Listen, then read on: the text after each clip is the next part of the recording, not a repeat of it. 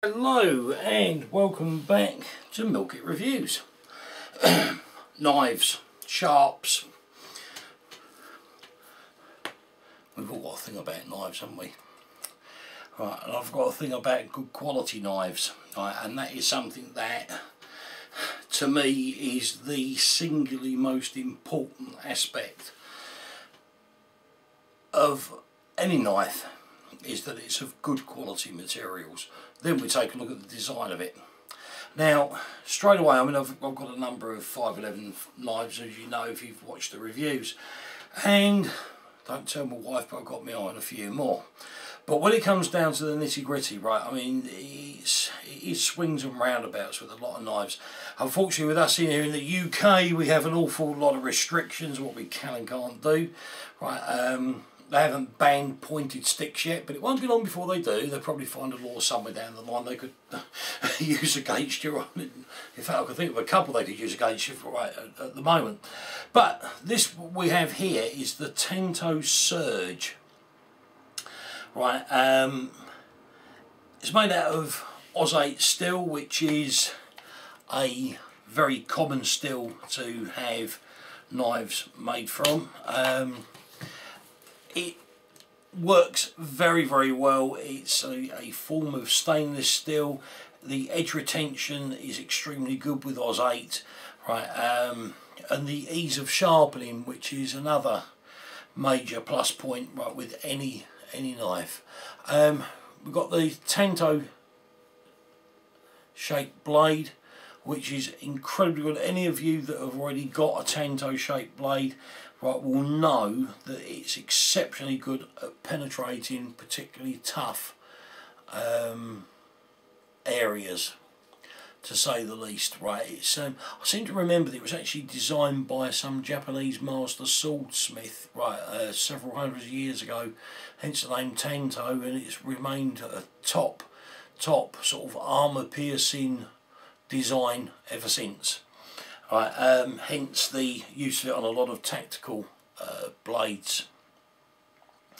The scales are of G10, and they've got a nice, and I say a nice level of grip. Some scales can be just too abrasive, and they can lead to, if you was going to use this, depends on what you're going to use it for, I should say. If you was going to use it as a sheath knife, right, for lots of different applications, then some very heavily textured grips can be too textured, if you follow me, right. They can make your hands sore. And again, right, it depends on the usage. If you're using this, right, as it's sort of intended, sort of backup tactical stroke sort of defensive tool, right, for as and when needed, then it's not so bad. But the actual grip on the G10 scales of this knife, right, are very good. I'm quite impressed with them, as I am the edge on the blade. Every 511 knife I've taken out of the package, right, the packaging I should say, has had an exceptional edge. Right, and this is something I'm very particular about, because there's one particular knife manufacturer, right, and they probably turn out the cheapest sheath knives on the planet. Right, those of you that know your knives will know who I'm referring to. I'm not going to mention any names, but when you actually take one out of its sheath, you can shave with it. Now, the way I look at it is if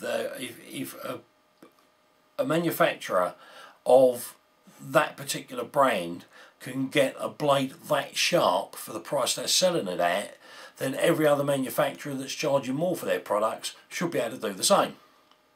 Now, the thing is with this, there are some major knife brands in this world, 511 is not one of them, right, that actually ship their knives so blunt, I would consider them to be dangerous to use.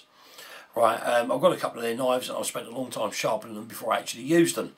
Right, but these 511 knives, they've all been sort of razor shaving sharp when they come out of the packaging, which is good testament for the quality control guys, because it can very easily land up where things like that get overlooked. Right, the overall length of the knife is 8.85 inches. The blade length, right, is, and I would guess that's the length of the sharpened edge, so from there to there, right, you're looking at 4¼ inches. There's not a huge amount we can say more about the knife itself.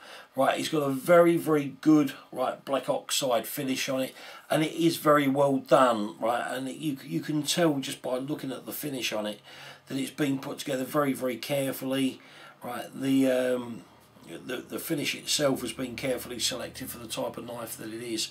Right, you've got yourself a good butt end to this. I'm always a bit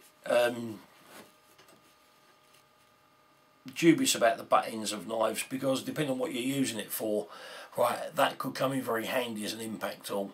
Right, you've also got a lanyard hole there, should you want to put a lanyard on there. So not a huge amount more that we can actually say about the knife itself, but the sheath.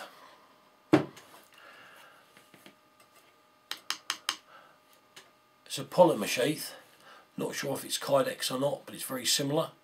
Right, the sheath itself is an absolute work of art. Right, it's been very, very carefully formed, a bit like me. So I keep trying to tell my wife. Right, but no, seriously though, it's very, very well formed. It retains the knife beautifully. You have these clips on the back. Now, the way that you operate these, you push that little tag down in the end there, and then that you need 3 hands for this. Once you push that down, it allows you to compress those two and lift that flap up. Got that? Good, because I'm not doing it again. Right, now you can do that with both of them. Now you can either attach this to your molly webbing, or you could slide it over a belt, right, and then reattach it down at the bottom there.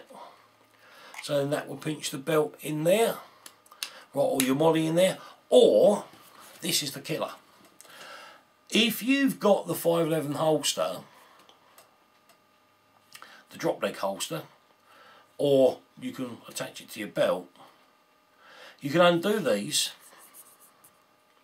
and screw this to the holster and have it as an integral part of your holster, so you've got holster, gun, knife all in one unit. Right, so a nicely thought out bit of kit with all the relevant hardware there to actually make that attachment possible. Right, like I say, the sheath itself, listen, it really does retain the knife very well. Right, it doesn't want to come out without a bit of leverage against got a little bit of jimping on there. Right, thumb against that, finger against the chowl, and out it comes. Right, you know, so if somebody just grabbed it from behind, they would find it quite hard to just yank that out of that sheath. I know we've played with this, right, and I'm right in what I say. Any queries, any questions in relation to this, please drop me a line, let me know. If I can't find the answer off the top of my head, I'll find someone that can. If you have any queries at all about any product, then drop me a line, please. Right, don't sit there and wonder for 6 months and then ask. Right, ask straight away. Right, I'll see what I can do to find out. If you're new to Milk It Reviews, please hit the subscribe button. There are reviews coming out thick and fast. If there's anything that you need to know in the meantime, right, then please let me know. Right, thanks for watching. Bye bye.